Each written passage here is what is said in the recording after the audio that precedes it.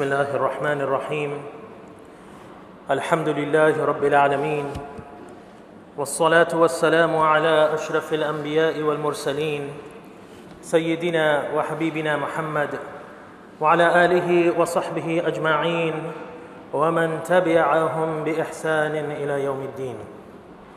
Respected elders, dear brothers and sisters, dear guests, my young friends, Assalamu alaikum wa rahmatullahi ta'ala wa barakatuh. When I first went to school, and this was here in Canada, when I first went to kindergarten, I knew only 5 words of English. My mom had taught me those 5 words so that I could go to the bathroom and I could tell someone if I missed my bus. So those 5 words were, I missed the bus and washroom. So those were exactly the 5 words that I knew when I first went to kindergarten, my first day of school ever. Even though I couldn't really communicate at first, alhamdulillah, I had a very pleasant and positive experience in kindergarten. And back then, kindergarten was only one year. But in grade 1, and of course, by then I was able to communicate, alhamdulillah, my English had improved considerably, but of course I was still learning. I came across a bully. And I remember being very afraid of him at first. But then, I don't know what happened. I don't recall. But I eventually remember getting along with him pretty well. And no, I didn't become like him. I didn't behave in the way that he was behaving. But overall, we had a pretty relatively functional and okay relationship. Perhaps I was kind to him, so as a result, he wouldn't do anything to me. But it's been a while, so I don't remember exactly what had happened, but I remember how it turned out. Since then, awareness and research about bullying has grown considerably. But unfortunately, the reality is that bullying is rampant around the world, and including here in Canada. According to the Canadian Institutes of Health Research, 38% of adult males and 30% of adult females reported having experienced occasional or frequent bullying during their school years. 47%, so almost half of all Canadian parents, report having a child a victim of bullying. And it's not just about children. 40% of Canadian workers experience bullying on a weekly basis. Research also shows that children who are victims of bullying are more likely to experience mental health issues, which can continue into adulthood. So it's not something that they just experience when they're children and then just sort of get over it or forget about it, but actually it's something that could continue to affect them into adulthood. They're more likely to have health complaints and also more likely to have decreased academic achievement. Those who engage in bullying, right, so that was about the victims of bullying. Those who engage in bullying are more likely to abuse drugs in adolescence and as adults, more likely to engage in violent and criminal behavior, and be abusive towards spouses or their children as adults. Even children who witness bullying as bystanders, okay, so they're not the ones who are engaged in bullying, they are not the victims, the direct victims of bullying, but they are just bystanders. They are also more likely to experience harmful effects, such as increased use of tobacco or other drugs, increased mental health problems, and missing and skipping school. Adult bullying can also have severe negative effects on adults, impacting their self-esteem, their self-worth, their confidence, their ability to work productively, and could lead to stress and anxiety. So what is this bullying that we are talking about? And we hear this term a lot, right? We hear about bullying anti-bullying initiatives. I'm talking about it now. But what are we actually talking about? So if you try to look up the definition of bullying, there are multiple definitions, as a lot of other issues. But what we could bring it down to is that it is hurtful behavior. Behavior that is hurtful, that is repetitive, and that is intentional. Behavior that is hurtful, that is repetitive, that is intentional by an individual or a group towards another. This could include physical acts of aggression, right? From, getting beat up regularly, repeatedly, or being otherwise, physically assaulted or harmed, name calling, right? Mocking, intimidation, controlling. And then there are some that are more prevalent in amongst girls. Silent treatment, right? Rumors, social alienation, and ostracism. Right? It's not exclusive to girls, but it's found more amongst girls. And then there's cyberbullying, which didn't exist when I was in grade 1.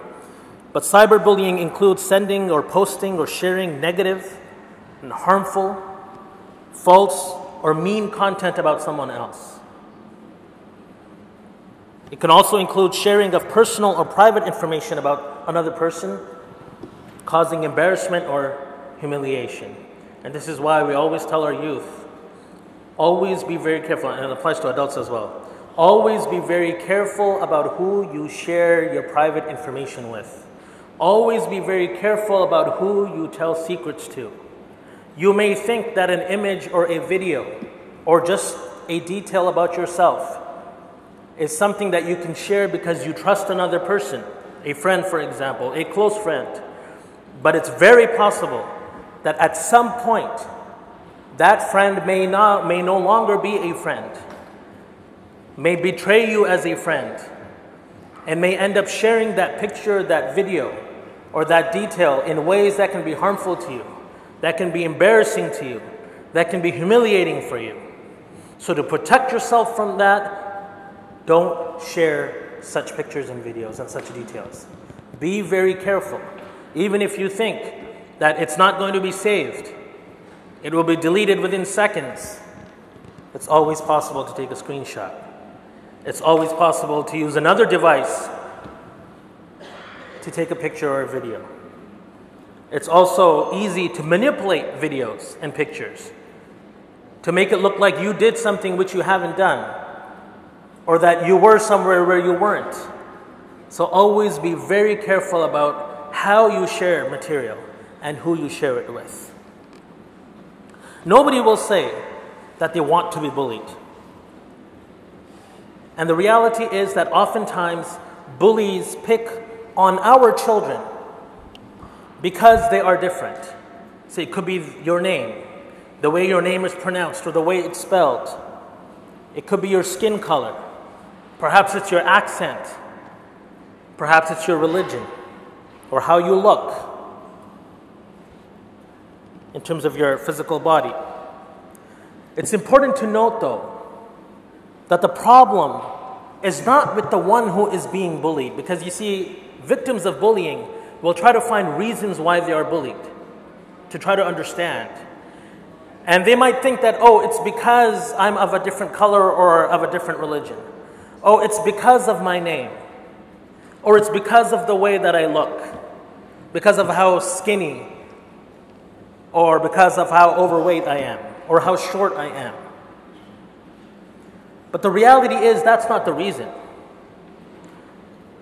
The reason is in the person who is engaging in this type of behavior. So changing oneself to please a bully usually doesn't solve the problem. They'll just find something else to pick on, because the problem is in them and not in you. And a lot of times, because victims of bullying are so pressured, or are under so much stress and anxiety, they will try to find ways to fit in. Right? in the way of how they dress, or what their name is, or who they hang out with, what their skin color is like, trying to bleach themselves, like all these types of different things that people go through, victims of bullying go through, because they want to conform and they feel that if they are able to fit in, then this type of behavior towards them will stop. And a lot of times it doesn't, right? Because the problem is within those who are engaged in bullying. Recently, I was very disturbed to learn that we may have bullies sitting here right now. We may have children and youth, adults, who are engaged in bullying, who engage themselves in this type of behavior, and they are maybe sitting here right now. Some of the youth, my young friends as I call you, who I see at Strive and meet elsewhere, are reportedly involved in bullying others, including some of the children and youth who are here with us today. This is our problem. This is not someone else's issue or someone else's problem. In some cases, they engage in bullying when they are with a group, often at school,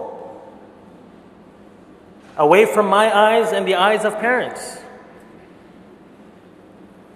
But when they meet the victim one-on-one, perhaps at a dinner party, perhaps at the masjid, then they're perfectly fine. It's as if nothing happened. So when I learned about this, it really left me perplexed.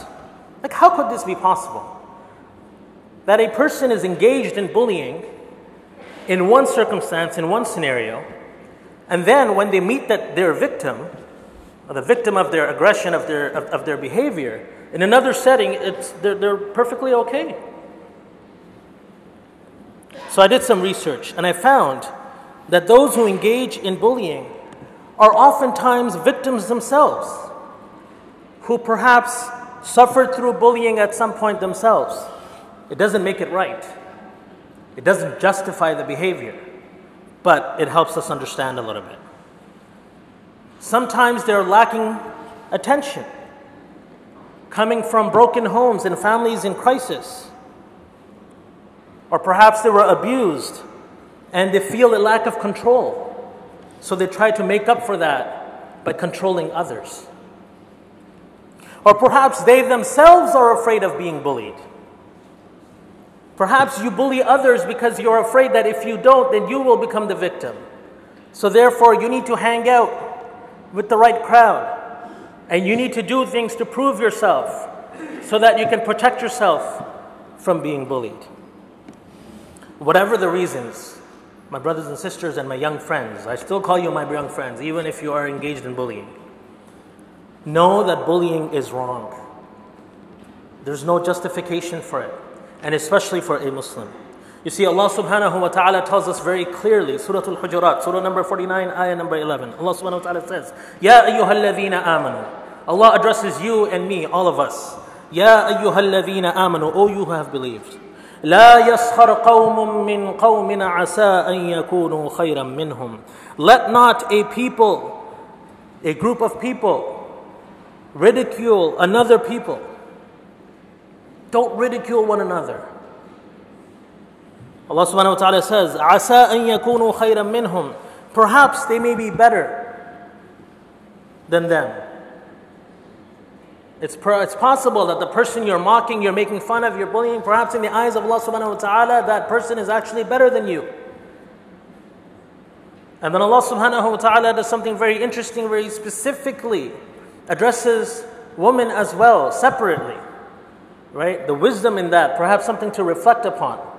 Not to say that women are more engaged in this type of behavior or engage more in this type of behavior, but perhaps there is something there for us to reflect upon in the other types of ways that mockery can occur, apart from that which is commonly known. So Allah subhanahu wa ta'ala says, وَلَا نِسَاءٌ مِّن نِسَاءٍ عَسَىٰ أَن يَكُنَّ خَيْرًا مِّنْهُنَّ.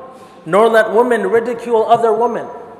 Perhaps they may be better than them. Allah subhanahu wa ta'ala goes on, وَلَا تَلْمِزُوا أَنفُسَكُمْ. Do not defame one another. وَلَا تَنَابَزُوا بِالْأَلْقَابِ. Nor call one another by offensive nicknames. This is clearly, explicitly addressed in the Quran. Do not use offensive nicknames for one another. And an offensive nickname is not what you consider to be offensive, rather it's what the person you're calling or using that name for, what they consider to be offensive. Allah subhanahu wa ta'ala says, بِئْسَ الْإِسْمُ الْفُسُوقُ بَعْدَ الْإِيمَانِ. How evil is it, or it is, to act rebelliously after having faith. وَمَنْ لَمْ يَتُبَ فَأُولَٰئِكَ هُمُ الظَّالِمُونَ. And whoever does not repent, it is they who are the true wrongdoers. The zalimun, the oppressors. Right? Now you think about this. This entire verse is not about physical aggression. There is no mention of anything physical here. It's about mockery. It's about making fun of others, ridiculing others, using offensive nicknames for others, defaming one another. Right? All verbal. Right? Or non-physical, right? It doesn't have to be verbal, it could be through actions as well. But non-physical, meaning we're not talking, Allah subhanahu wa ta'ala is not addressing, beating someone up or violence towards another person. This is all about non-physical aggression. Yet Allah subhanahu wa ta'ala says, and whoever does not repent, they are from the oppressors. That means it is possible to be an oppressor without using your hands, without using your feet to hurt another person. It's possible that you're an oppressor, that you're from the zalimun, simply because of how you use your tongue and how you behave towards others. And to be from the zalimin, this is something which is very serious. This is something which is extremely serious for the believer. And in fact, this type of environment where there are groups of people who think that they're strong, that they are the ones who are smart. They are the ones who look good. They're beautiful and they're handsome. Right? And they look cool. And that because of all of this, they can bully others who are perceived to be weaker, who they think are weaker, who are not as smart. And it's not true, but they perceive that, they think that. And they can make them feel unsafe. This type of environment reminds us of the days of ignorance, the days of Jahiliyyah in pre-Islamic Arabia, right? Where the people who were considered to be weak, considered to be outcasts, considered to be on the lower levels of society, were oppressed. And if they sought help, nobody would come and help them. Right? Do you really want to be a person who is reigniting the spirit of Jahiliyyah? Is that really who we want to be? And it's not just for the children and the youth, this applies to adults as well. Right? My brothers and sisters, Islam came to rectify this type of behavior, to give respect and dignity to every single person, to outlaw all types of harmful behavior, whether it's through actions, whether it's physical, or whether it's verbal or of any other type. To teach respect so that no one is mocked or made fun of or ostracized. So ask yourself, it's a moment of reflection for all of us. Doesn't matter who you are, old or young, male or female. Let's ask ourselves, do you bother or mock or harass another person repeatedly, regularly? Maybe you have your reasons for that. Perhaps you justify it for whatever messed up reason. Okay? But are you engaged in that type of behavior? And if so, ask yourself, why do you do that? Why do you actually do that? Do you think that you're better than them? Is that what it is? You feel superior? Do you want to please your friends or impress others? Or perhaps, do you have your own insecurities? Are you doing it because you yourself feel insecure in some way? This could be happening in school. You could be doing this in school if you're a student. Or perhaps you're doing this in your workplace, within your family, your social circle, even in Islamic organizations. We're not immune to this type of behavior.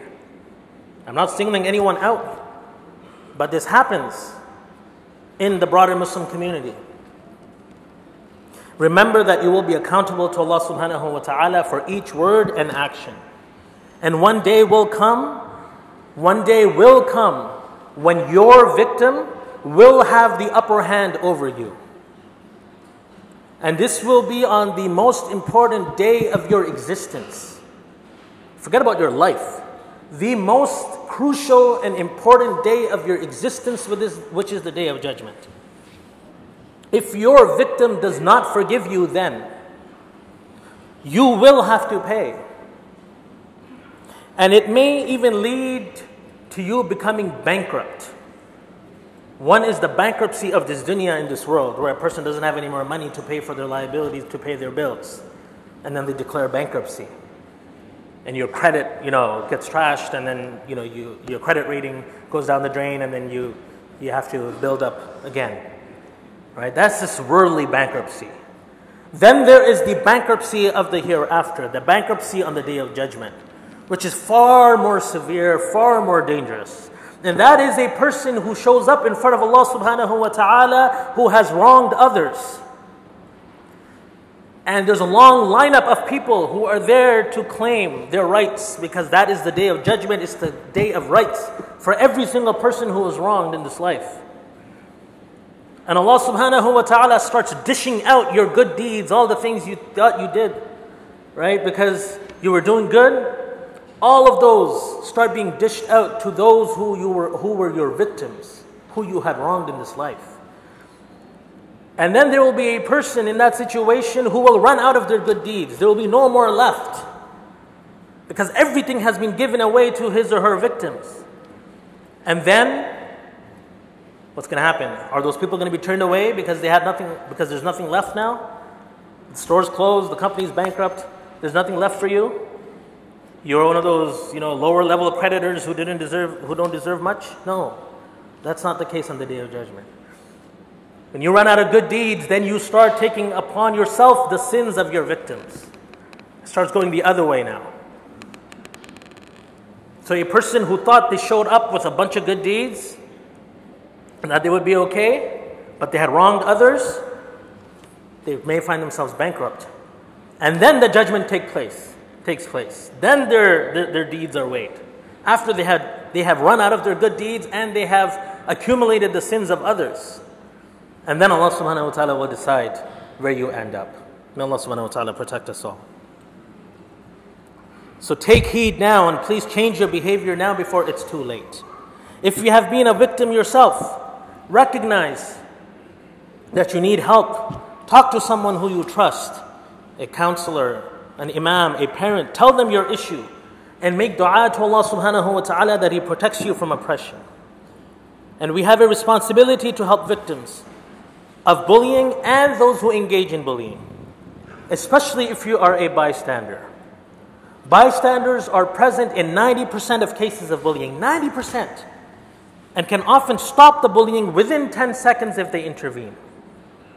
Within 10 seconds, you have the power in most cases to stop an incident of bullying if you step forward and you take action. The Prophet ﷺ said, support your brother whether he is an oppressor or is being oppressed. Unsur akhaka zaliman aw madluma. So it was said that, Ya Rasulullah, we help the one who is being oppressed. Obviously, we understand that. But how do we help an oppressor? So the Prophet ﷺ said, by seizing his hand. How do you help an oppressor? By going along with them and continuing their oppression? No. You help an oppressor by holding them back from their oppression. So be on the lookout for bullying and stand up for those who are being bullied, if it is possible for you to do so. Some of it can be very discreet and hidden. Right? If you are being bullied, keep a record. right? Perhaps write down each instance and share it with your allies, with friends and people who you trust and who care. Perhaps others were also being bullied. Band together. And don't respond with aggression. And depending on the situation, you either ignore or you assert yourself and you report and you seek help. And parents, realize that you may have a child who is in this room right now perhaps, who is engaged in bullying. Sometimes children will have split personalities. Right? They're one way at school with their friends and they're completely different with you and in front of me, in front of us. So be open to the possibility that your child is a bully or is bullying others if you hear about it from others. And especially if they lack empathy or if they're showing aggressive behavior or if you find them to be very competitive. And possibly ask other children and adults who know your child. Ask them how they are and seek help if you suspect that your child is engaging in bullying. May Allah subhanahu wa ta'ala protect us all. May Allah subhanahu wa ta'ala especially protect our children from all forms of oppression and bullying. May Allah azza wa jal rectify those who are engaged in this type of behavior. May Allah subhanahu wa ta'ala make our schools and our society a place of safety and respect for all. Ameen wa akhir da'wana. Alhamdulillah rabbil alamin.